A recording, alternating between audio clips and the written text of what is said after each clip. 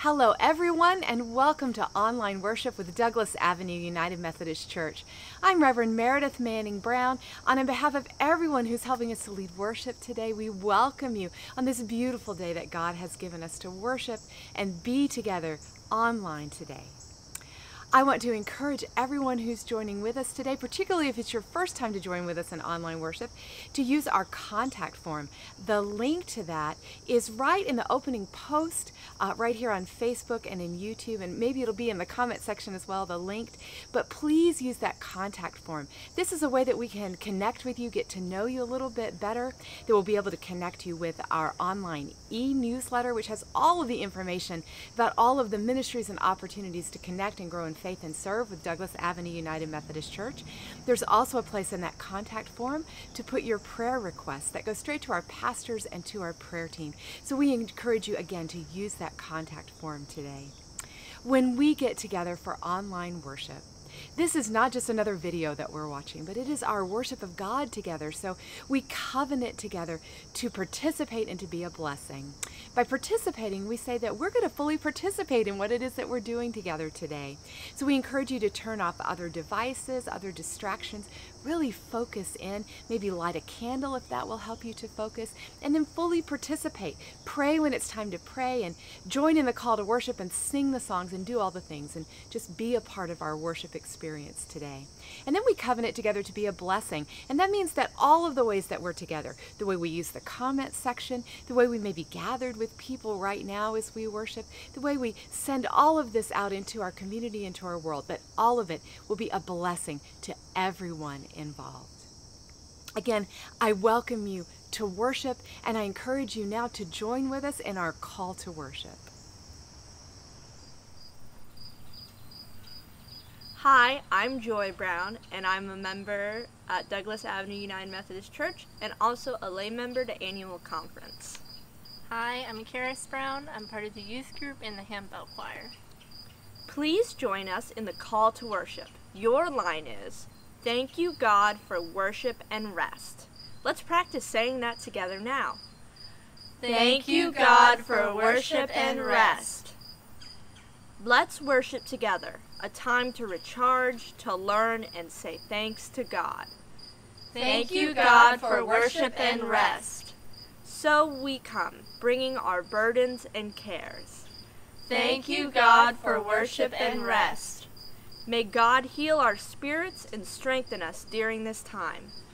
Thank you, God, for worship and rest. Please join us in singing How Firm a Foundation.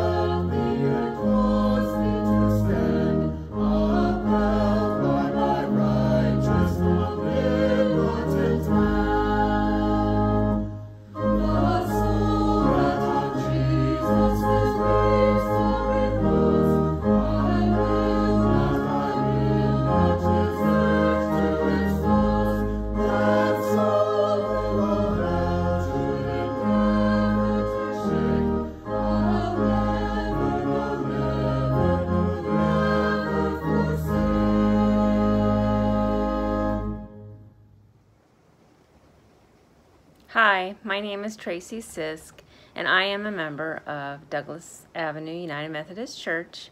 I'm also a member of Lydia Circle and the choir. I would like now to start us off with our opening prayer. Lord of love and mercy, we come to you in worship and prayer on this beautiful summer day. This should be a time of relaxation and restoration, but our spirits carry so many burdens. We spend so much of our summer rushing around that we find ourselves exhausted. We forget the spiritual practice of rest that you have given us. Forgive us and heal us, Lord. Restore our energies so that we may follow Jesus in love and service in our community and world. We offer our cares and our prayers to you in Jesus' name. Amen. Please join me in sharing the peace of Christ. You can say, "Peace be with you," and respond, "and also with you." Share that in the comments with one another, with me, and any other folks in our church community. Peace be with you. Good morning. This is the Young Adult Sunday School class. My name is Gay Seibert. This is my husband, Rich. Peace be with you. And also with you. I'm Molly Barrett. And I'm Rex. Peace be with you. And also with you. I'm Allie. Peace be with you. And also with you. I'm Trisha Kumach. Peace be with you. And also with you. I'm Erin Emery. Peace be with you. And also with you. I'm Justine Dione. Peace be with you. And also with you. I'm Rita Brinkley. Peace be with you. And also with you. I'm Michelle Engel. Peace be with you. And also with you. I'm Joe Johnson, and this is my wife, Rebecca. Peace be with you. And also with you.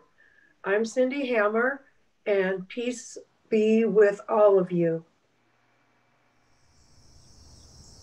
Yes, it is time for small talk. I want to encourage all of the children who are gathering with us in online worship to come in close to your device and your screen so that you can see and hear everything that's going on with Small Talk. Small Talk is led by Miss Laurie, our Director of Children and Youth Ministries, and her assistant, Laud the Lamb. So let's get ready right now for Small Talk.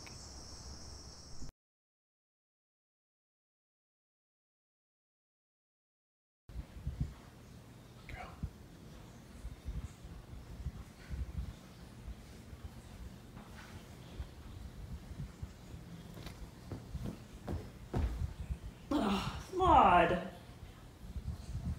Really? Oh, I overslept. Well, hi everyone. It is Miss Lori and Laud. I'm exhausted, Laud. Yeah, you were too? Well, it doesn't really seem like it at all. Oh, and I need to wake up, right? We did so much work last night, and it was so hard. And I'm just exhausted. Do you know anything that's gonna help here, Laud? I see you got my wake up mug. You know what'll help? Jesus. Jesus will help. Yes, he will. He tells us that he will help us carry our load and give us rest, right? Yeah. I'm so glad Laud has awakened me with that message this morning. Yeah, I think I feel better knowing that Jesus is going to carry my load and help me. So now, Laud, we have a cup of sunshine. Jesus is my cup of sunshine. Have a great day, everybody, and get some rest. All right. Hello, my name is Diane Steinbaker. I am part of the prayer group, Miriam Circle, and Zephyr Sunday School class. Today's reading from the Bible is Matthew chapter 11, verses 28 through 30. Let us open our hearts and minds to hear what God is saying to us through this reading. Jesus said, "Come to me, all you that are weary and are carrying heavy burdens, and I will give you rest. Take my yoke upon you and learn from me, for I am gentle and humble in heart, and you will find rest for your souls.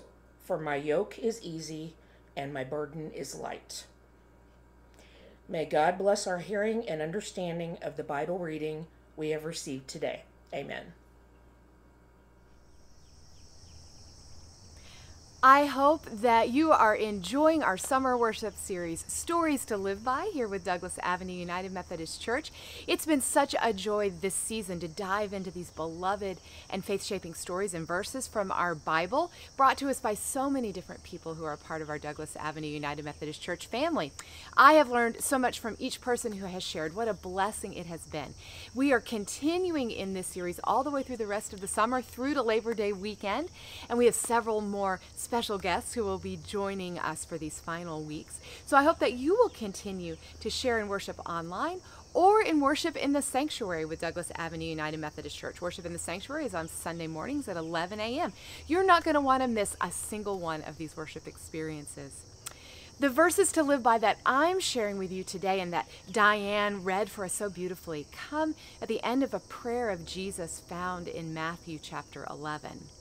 I'll bet many of the musicians among us recognize this text from Handel's Messiah with the alto-soprano duet of He Shall Feed His Flock and Come Unto Him, which is then followed by the full chorus of His Yoke is Easy. These movements finish part one of Messiah, and I love to get to sing those. And for the first 30 plus years of my life, that was certainly why I was familiar with these verses to live by from Matthew chapter 11, because of Handel's Messiah.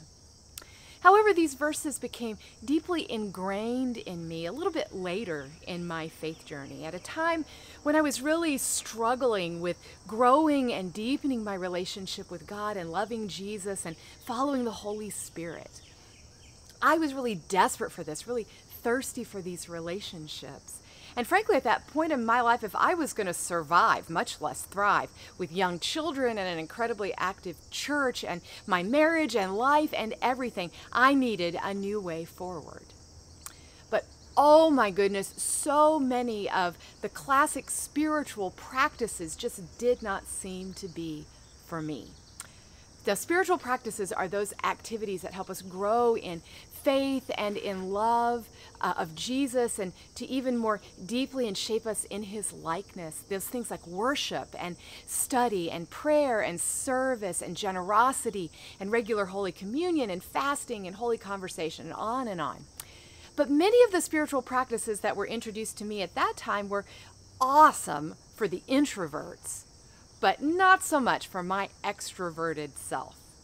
I just couldn't engage in hours of silent prayer and devotional study of the Bible and contemplation. And so many of my friends and colleagues just seemed to thrive with those practices. But for me, they were just mind-numbing and sleep-inducing. Let's be honest, I was tired all of the time. Maybe you can identify with that place in life. In the midst of this struggle, several of my colleagues recommended that I go on a silent retreat.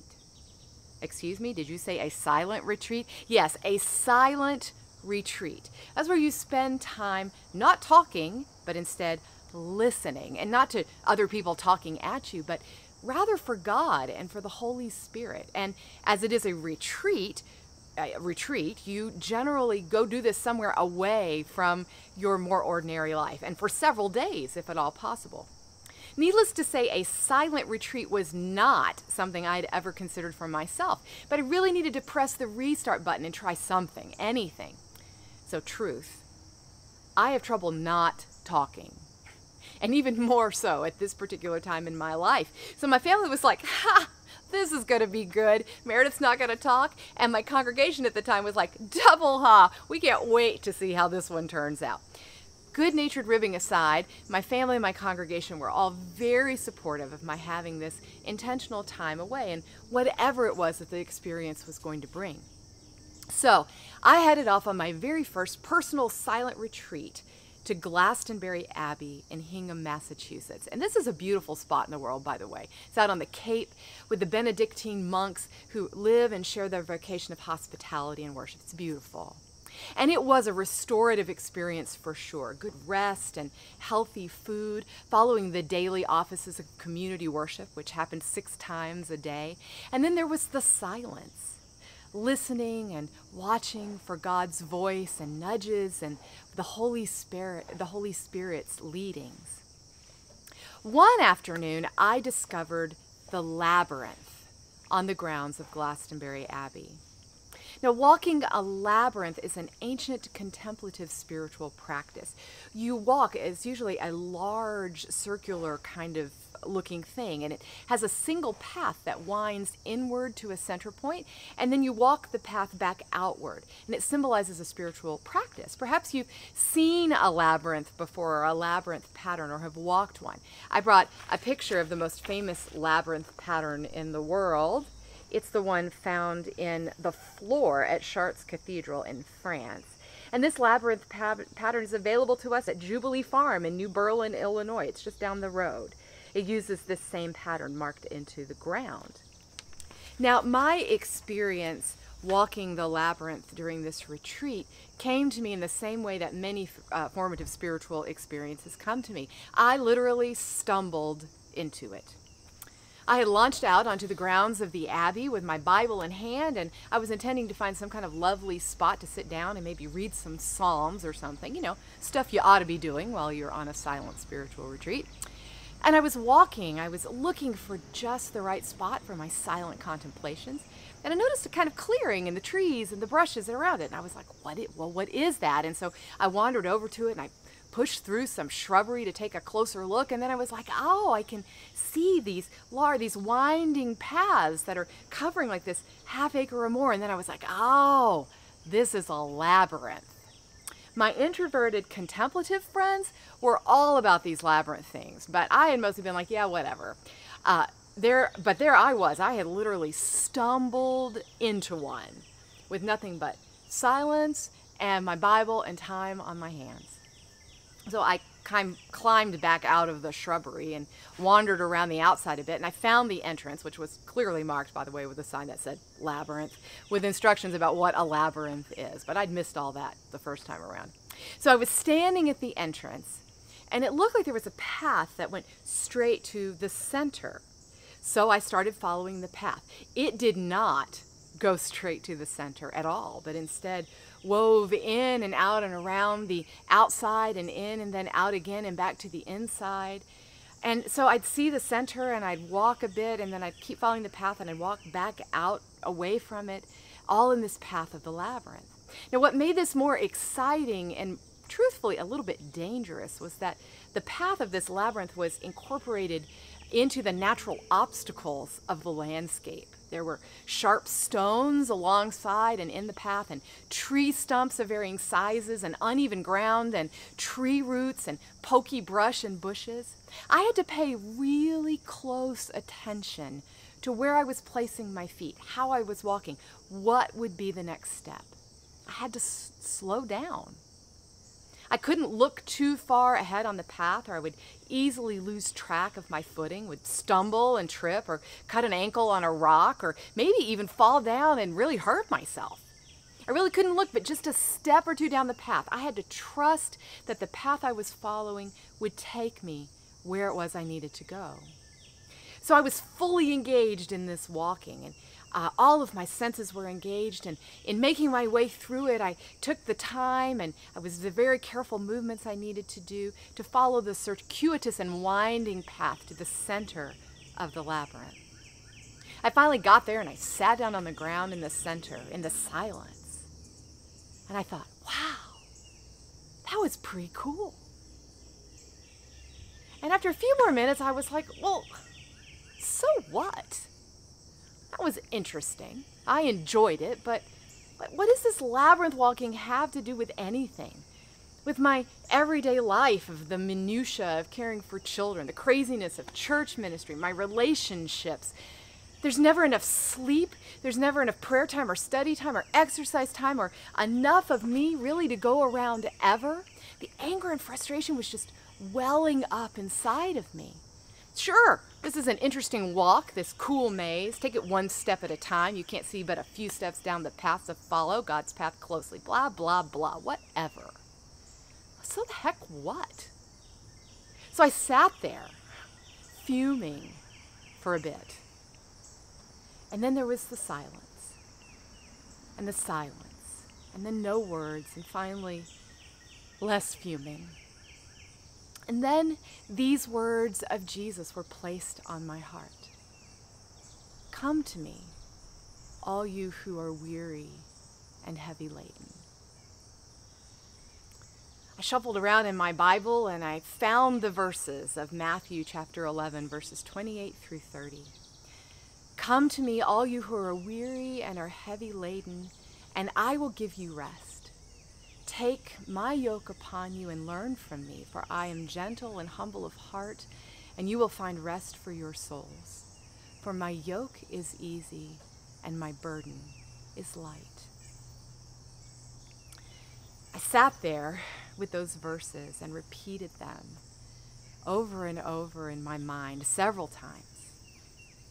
And then I stood up and I began my reverse journey out of the labyrinth, just as carefully walking the pathway out, but this time repeating those verses over and over again as I walked, imprinting on my heart and my soul as I again picked my way carefully, step by step, around rock and over root and stump, and one step at a time.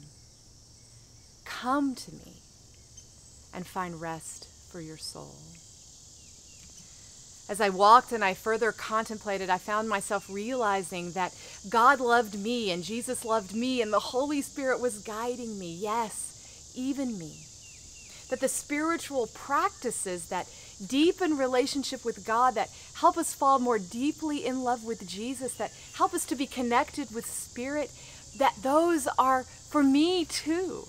Not just for folks who are wired to sit and pray and study for hours on end, not just for the introverts, but for me, Meredith, the way I am wired.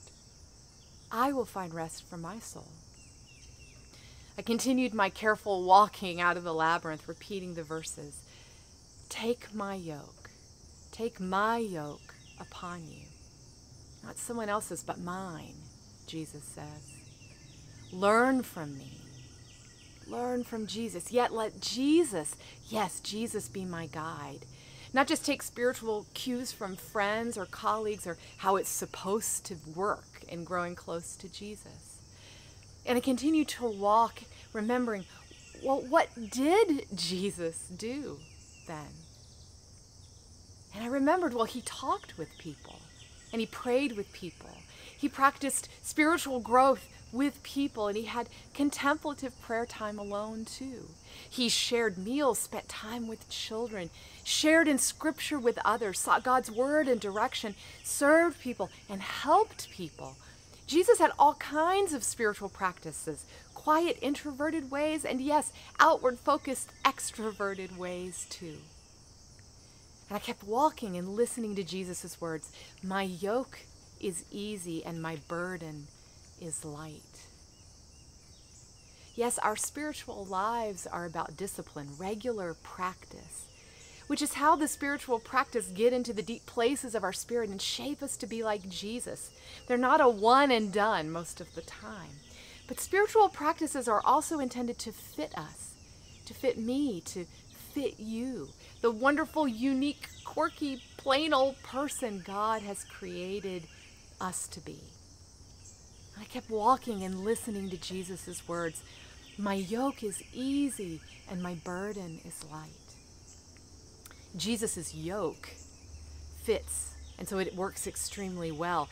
Just like a well-fitting yoke that brings together working animals so they can move extremely heavy loads. Jesus' yoke, when we take his yoke on us, it works well. It connects us to Jesus, who carefully and tenderly guides us along life's path. And yoked to Jesus, we can do amazing things and difficult things and everyday things. Jesus' yoke is easy, and carrying the burden with him is light. And on I walked and prayed and listened.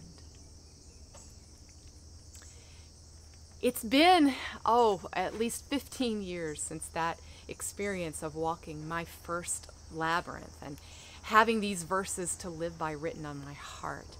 I have since found the spiritual practice of walking a labyrinth at various times over the years to be helpful and instructive and connecting to spirit. Labyrinths, who knew? Well, lots of people knew, but it just took me a long time to get on board. I also now have a regular practice of silence and contemplation. I have found over time that the spiritual practices that sustain and push me to grow in my faith have changed over that time too, ebbing and flowing as Spirit revealed what it is that is needed, and I say yes to doing them. And all of those ways, from Bible study alone and with others, and prayer practices alone and with others, worship and communion, service and justice, fasting and taking to the streets, music making, playing and Sabbath making, and silence and gratitude, all of them. It was such a relief on that day so long ago to understand that one size does not fit all, and that, thank God, there are so many spiritual practices available to us. What I have also come to understand, that there is a very important thing about spiritual practices that has stayed the same, and that primarily is the need to actually do them. It may sound silly, but it's just true. Like exercise or working your steps in recovery, you have to actually do it. And in that process of actually doing spiritual practices to allow myself to be yoked to Jesus so that the yoke is easy, that makes the burden light. And finally, there's this truth. Being connected to Jesus in these spiritual practices, being yoked to him, makes it possible for us to do life in all of its amazing complexity. Jesus' yoke makes it possible for us to do the hard things alongside Jesus, to lift heavy burdens, to have the difficult and necessary conversations that move our lives, others' lives, and our communities forward towards God's kingdom, to wholeheartedly participate in justice, reconciliation, and peace, to be brave and tender and truthful and vulnerable, particularly with those realities that tend to make us the most prickly or defensive or closed off, such as learning to be anti-racist as individuals and in our systems, working for climate justice and economic justice, realizing full inclusion and celebration of LGBTQIA people and full inclusion and celebration of all people in all of our complexities. Having these conversations, doing this very real work, these are the realities that come from loving and following Jesus. And they are only possible because we are connected with Jesus and yoked with Jesus. I pray that if you are struggling with spiritual practices, having time to do them, figuring out what to do, or any of these things, that you won't struggle alone. That you know that your church family is here. I am here to help you and support you in the spiritual practices that will both sustain and push you to grow, that will sustain us as a community and push us to grow. I hope that as we head into the fall season, that you will take advantage of the so many opportunities there are to study and pray and worship and serve, to be generous, to engage in difficult and necessary conversation. So many spiritual practices that are available to you through our Douglas Avenue United Methodist Church family. And that you will hear and remember that Jesus is calling you to come to him and to learn from him. That his yoke is easy and that his burden is light. Amen. Please join us in singing What a Friend We Have in Jesus.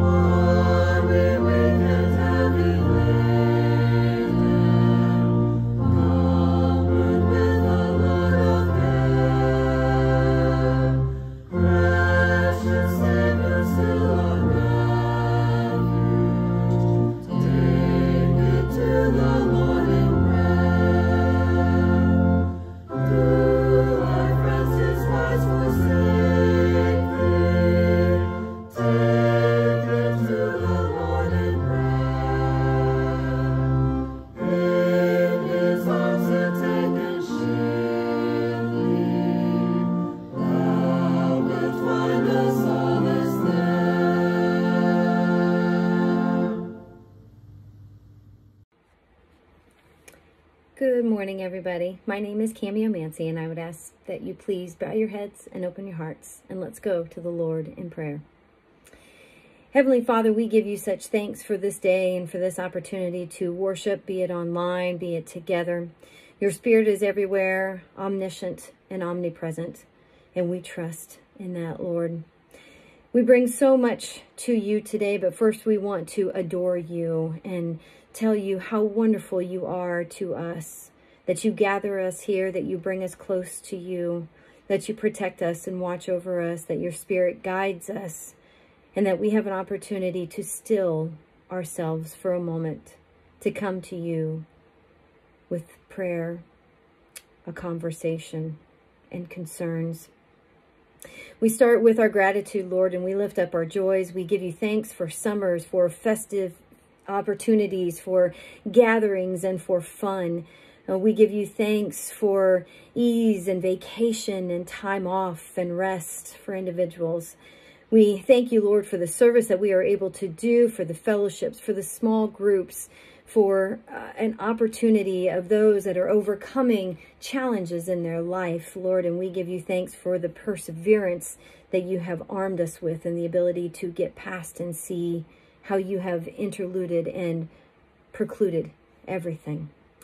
Lord, for our health concerns today, we give to you the COVID and all of the social unrest that comes along with that, the vaccinations and the masks, that there is respect for one another and adoration for one another. We give thanks for the doctors and the nurses and the caregivers that are on the front line of all of it.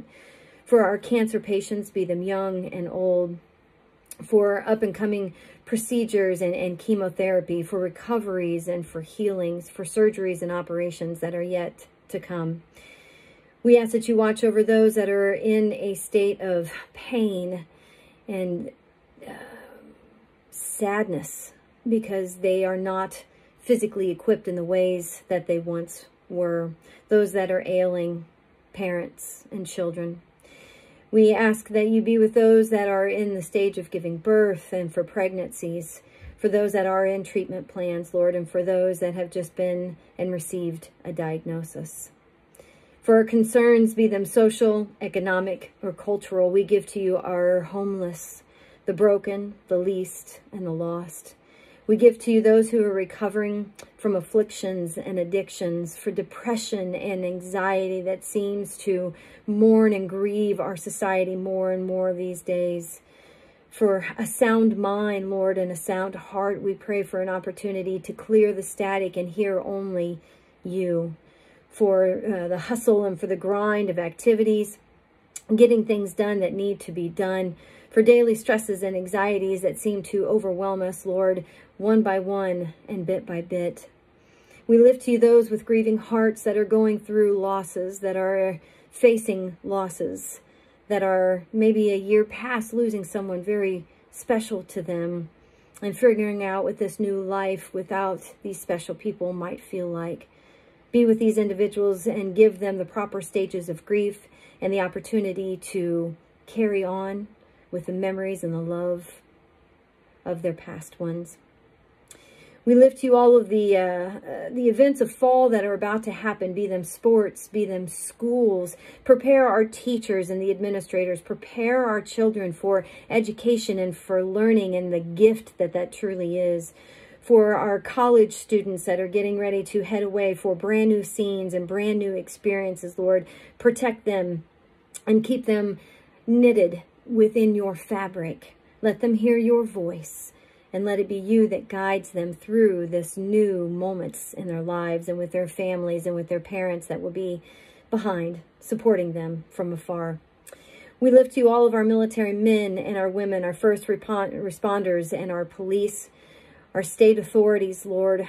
We pray for our leaders and authorities and all of their constituents that they make good decisions. They make decisions based on your word, based on your spirit, based on your example, Lord, and what is best and what is just for our whole and our society.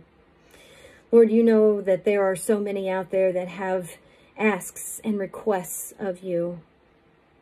Let them be heard, and please follow them through. It is in all of these things that we wrap up with the loving prayer that you taught your disciples so many years ago. Our Father, who art in heaven, hallowed be thy name.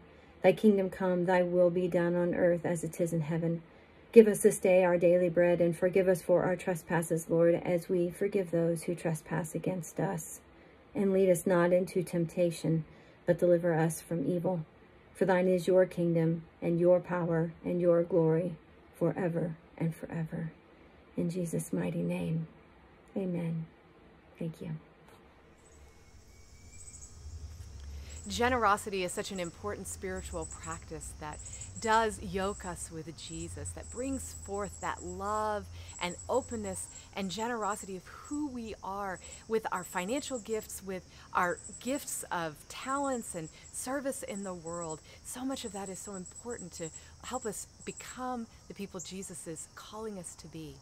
And so I thank you for the ways that you are so generous with your financial giving, with the giving of yourself into the ministries of Douglas Avenue United Methodist Church. And I want to encourage you to continue that. You can continue in your financial giving using our online giving, which is available on our website. The link is available in the comment section, and you can connect right there in those ways. It's on our website. Also, you can have your financial institution or ours set up some automatic giving. If you need help with that, contact us in the church office. And of course, you can send in checks to Douglas Avenue United Methodist Church. And all of that giving makes so many ministries possible for us at Douglas Avenue. So thank you for that giving. And I want to remind you to use the contact form today. That's a way that we can get the e-news to you so that you know all of those ways to be connected and to be of service and to grow in your faith, and to remember that there's a place there for your prayer concerns that go straight to our pastors and to our prayer team. We love to pray with you, and that too is such an important part of our growing in faith and in our generosity. Thank you so much for all of the ways that you give. Please join us in singing You Never Let Go. Even though I walk through the valley of the shadow of death, perfect love is casting out fear. And even when I'm caught in the middle of the storms of this life, I won't turn back, I know you are near. And I will fear no evil, for my God is with me. And if my God is with me, whom then shall I fear? Whom then shall I fear?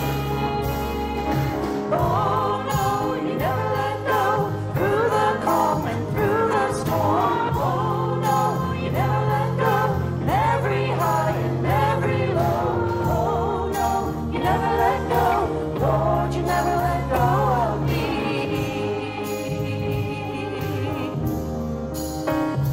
And I can see a light that is coming for the river of dawn.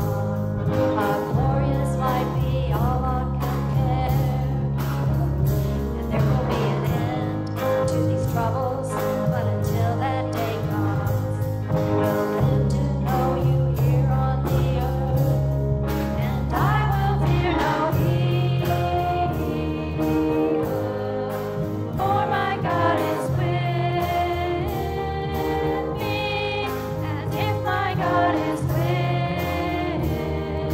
me, whom then shall I fear? Whom then shall I fear? Oh no, you never let go, through the calm and through the storm. Oh no, you never let go, in every high and every low. Oh no, you never let go, Lord, you never let go of me. Keep on running and you never let go. Oh no, you never let go, through the storm and through the storm. Oh no, you never let go, in every high and every low. Oh no, you never let go, Lord, you never let go of me.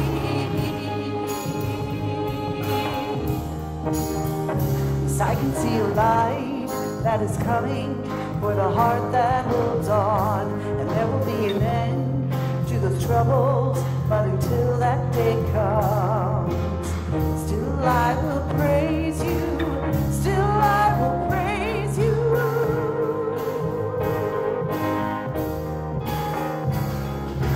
Oh no, you never let go, through the calm and through the storm. Oh no, you never let go, every high and every low. Oh no, you never let go, Lord, you never let go of me.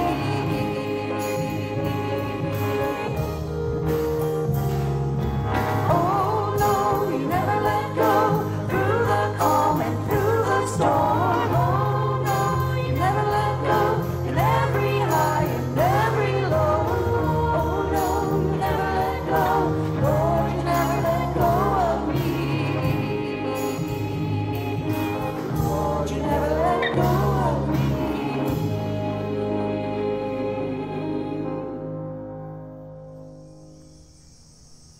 Thank you so much for joining in this time of online worship with the Douglas Avenue United Methodist Church. It has been such a joy to be with you during this time, and I pray that your experience has been uplifting and meaningful, that you will continue to join with Douglas Avenue United Methodist Church in online worship, or join with us for worship in the sanctuary on Sunday mornings at 11 a.m.